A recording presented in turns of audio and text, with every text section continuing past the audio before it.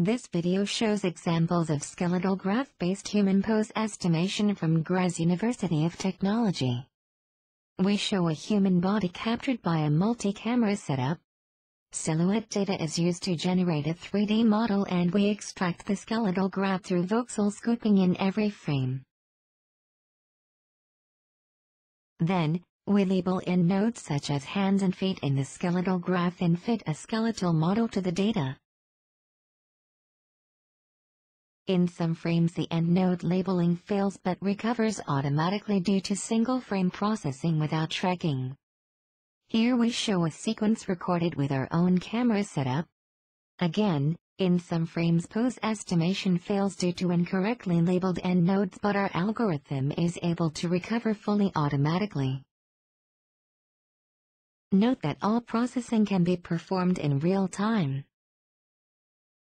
Only when limbs are too close to the body, pose estimation is not possible.